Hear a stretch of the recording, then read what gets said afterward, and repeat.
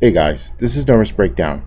So I'm going to show you today how to add in the plugin for the web browser, because one of the things that's missing for the OBS is that feature.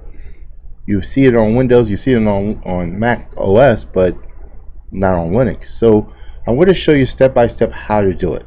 Alright, first is first, we need to download the file and then follow some commands. Once you accomplish those, you should be ready to go. So the first is first, we need to do is go to the website, which I'll have all the links below the video. So you go down to the description, you'll see everything step by step. So right here, you have to go to this website here. Once you get there, you're going to see this file that's going to be this name right here. It will be Linux Browser 0.3.1. Make sure it's a TGZ extension.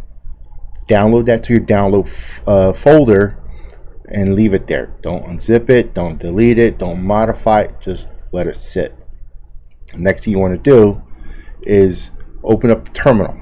You'll end up being at the root because you need to get access to do these things. So you have to get to the root. So you have to go to the command prompt, put sudo /s, enter, then put in your password, and then you'll be in a prompt with, I think, the red letter on it, and those have, I think, your name or something. You'll find out. Once you're able to do that, then you're going to do is you're going to take this, you're going to copy this here, this section right here. It's going to make a directory, and it's going to link to this right here. So you copy and paste it to your terminal and enter. Nothing's going to happen. It's just going to move to the next line. The next one you'll do is you want to copy this right here and then paste it to the terminal. Now that one, you're going to see some activities going through. Once that's complete, go check your OBS and find out if there's a plugin. So I'm going to show you real quick mine.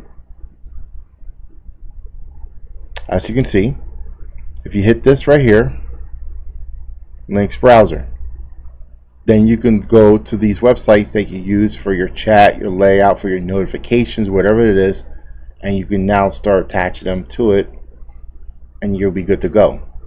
So that's all I wanted to show you today. If you have any questions or so, just go down to the comment, and if you like the video, just give me a thumbs up. And again, I'm willing to help. Alright guys, take care.